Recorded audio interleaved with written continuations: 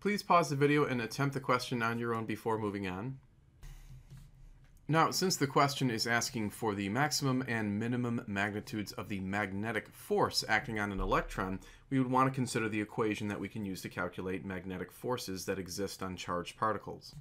And from this chapter, we know that the magnetic force obeys this equation here, in which Q is the charge, V is the velocity, B is the strength of the magnetic field, and then this theta is the angle between the velocity and the magnetic field vectors. Now, we know the charge because the particle is an electron, and the charge of an electron is a known value. The magnetic field strength was also given to us as 1.7 Tesla. What is less obvious, perhaps, is both the angle and the velocity of the electron as it enters the magnetic field. So what we want to first do is actually find the velocity of the electron. And to do that, we want to understand some energy changes that are occurring in this process. So here is one representation of the types of energy changes that are taking place. We can assume that the electron is being released from rest, and therefore its initial kinetic energy will equal 0. However, it will have what is known as electrical potential energy. In an earlier chapter, we learned that electrical potential energy is equal to the product of the charge and the electric potential. Now, since the question states that the electron is accelerated through 2400 volts, what we've done is we've labeled a low potential point here as negative 2400 volts and a higher potential point as 0 volts. Electrons will indeed move from lower electric potentials to higher electric potentials spontaneously. And as they do so, they lose their electrical potential energy, and that energy gets converted into kinetic energy. So, in short, the electrical potential energy that is initially present will be converted into kinetic energy, the energy of motion. So we're going to set those two energies equal to each other according to the conservation of energy.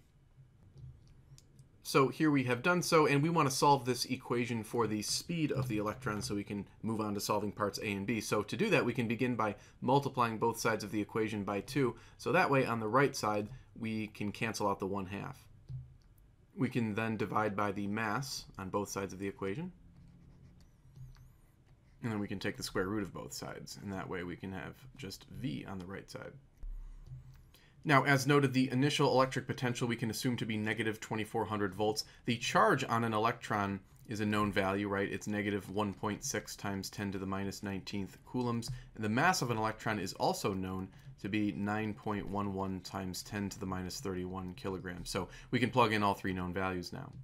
And when you process all that on your calculator, you should obtain a speed of roughly 2.90 times 10 to the positive 7 meters per second. So that's the speed that we need when we are going to calculate the magnetic fields in A and B. So let's do that next. So here's a picture for both part A and part B. In part A, we want the maximum magnetic force. Well, that turns out to exist whenever the angle between the velocity of the charged particle and the magnetic field, which we've shown in green here, is 90 degrees.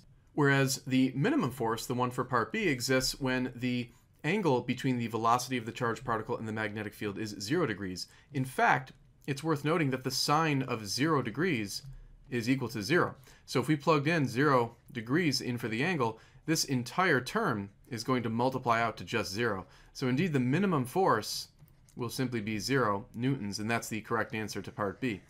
For part A, we're going to plug in 90 degrees because that will yield the maximum force.